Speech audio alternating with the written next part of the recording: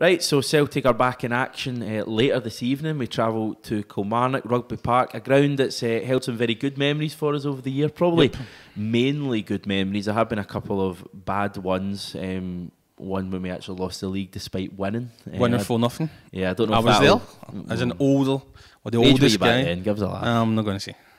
Were you like 15 or something? Well, something like that. I think I was like, what year was that, 2004? 2003. I was 7 years old, how about that? Great. Or 6 maybe, 6 or 7. Well, on the way back, we get caught in the Celtic bus. We get caught in the traffic. All the Rangers fans going back to Ibrox. So they'd won the league that day, but we were defiant because We knew the good times we were knew the coming. good teams were coming, and we won the league the next year by like 20 points or something. We knew 9 in a row would, or 8 in a row, hopefully 9 and 10 in a row would come around. When it 10 would years come later. 15 years later, right? Exactly. Right, so on that wee tangent, we're talking about famous, I want to say wins at Rugby Park, although there is a wee caveat there. John will come on to that probably later on. You can probably, if you're thinking back, remember the one he's talking about. But famous games, we'll call it at Rugby Park then, from a Celtic point of view. Obviously with tonight's game in mind, it's a ground I quite like. It's Kilmarnock are my local team, living in Ayrshire. Ayrshire my local team, but Kilmarnock are my top flight local team. So it's a game. I've been to loads of games at Rugby Park. I think it's a great stadium. Obviously, we're only getting the one stand nowadays. I know, that's unfortunate. Compared to the two in the past. But loads of good memories there. Start us off with one of them. I was going to mention the most recent one. I think, because we've not played there this year, have we not? No, a year ago. A year, around about this time a year ago, February. Brendan Rodgers' last away game, domestic away game in charge of Celtic. Kilmarnock 0, Celtic 1. When I was there, one of the 2 away games I went to last season. Scott Brown won the league at Rugby Park. He did. It was and I was at the end. That was sitting in that stand as well where we scored, and it was bedlam, as I say. I was at the game. I was reporting on it from one of the Kelly stands, and I maintain to this day that is the best away support, the best scenes I've ever seen. That was fantastic. They obviously scored in like 91 or 92 minutes, and then after the game for about 5 or 10 minutes, the fans, everyone stayed in the ground, and the team went to both ends and did the, what do you call it, and the atmosphere was absolutely amazing. And it obviously wasn't the one that gave us the league title, but it was the day that I think Rangers had dropped points the day before, and there was a feeling that I think we went like 9 or 10 clear at that stage, and there was 6 or something. There was a feeling anyway that we were well clear. I mean, this was shocking, but it was a terrible performance.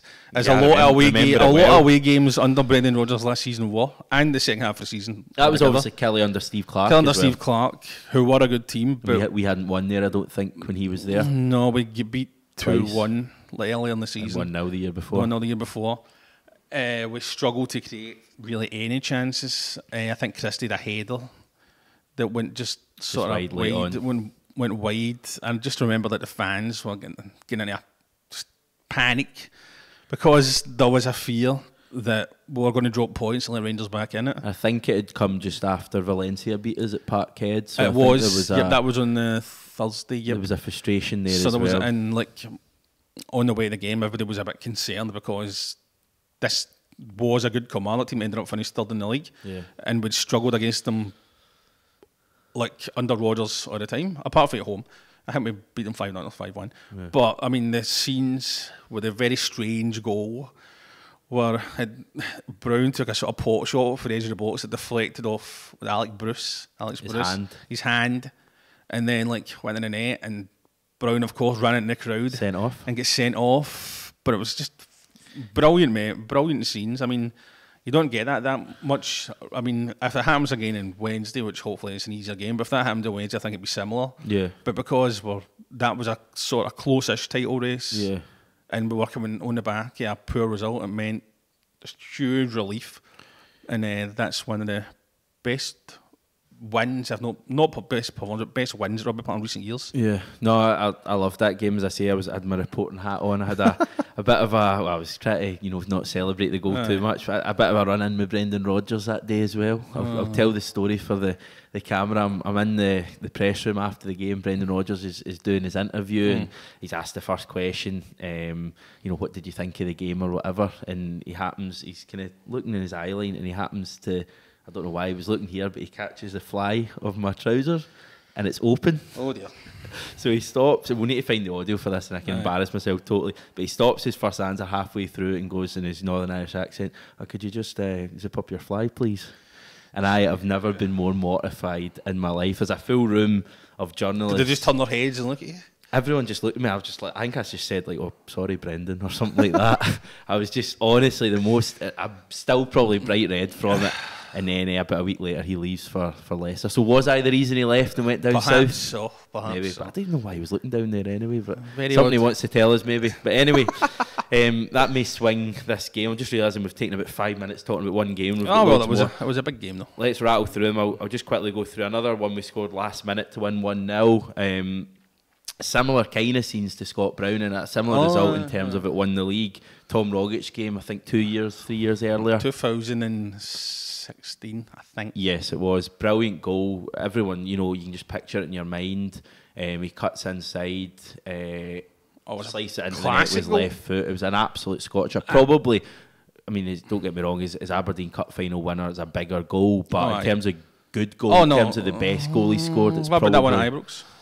I think the one at Kelly's better in terms of like a pure goal, but that was excellent. Another game where we played very similar, weren't they, those two? So and again, everybody was... I wasn't at that one, but another one where everybody was sort of getting a panic about dropping points, but we won it again.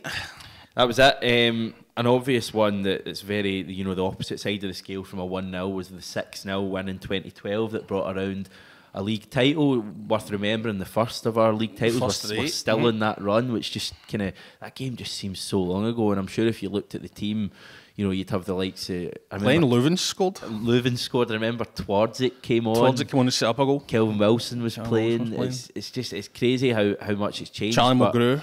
He played amazing that day, but that day we had 3 stands at Rugby Park, probably about 13,000 Celtic fans, and the atmosphere was amazing.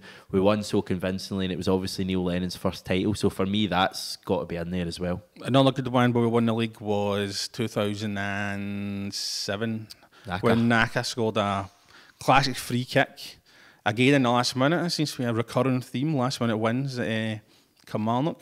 Again, another one where we'd struggled, and a couple of minutes before it, Derek Riordan, remember him, blazed one over in the penalty box when he really should have buried it. See, the thing that gets me about that Nakamura goal is, see the exact same season. He scored the exact record of it earlier on at Rugby Park. He did. Exact same spot, exact same way he did it. Same I think goalkeeper. He scored a free kick against him the season before as well. He did. That was a brilliant goal as well. So the scenes after that were brilliant as well. John Kennedy played that day. Did he? I think that was his first game back. His first start, I think, since he got injured. So that's another memorable moment again. But I mean, there's been other ones as well. A game we better mention, because we mentioned at the start, is of course earlier in the season we won 6-0 in the 3-each draw, which in a way I suppose defines Neil Lennon's career as Celtic manager. He said himself that he would have been out the door had the game finished, 3-0. 3-0 down at half time. We were just pathetic, basically.